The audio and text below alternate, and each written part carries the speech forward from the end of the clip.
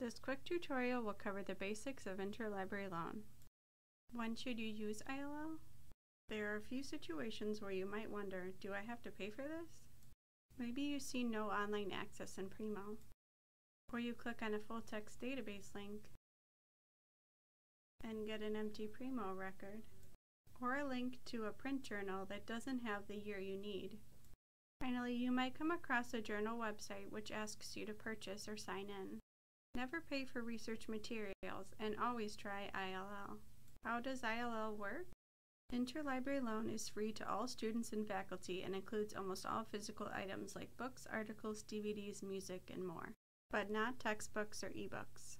Items are mailed to CUW's main campus and must be picked up there. All physical items must be returned to campus.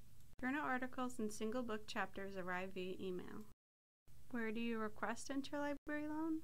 Find links in most items in Primo, and under Quick Links in the Library tab in Portal.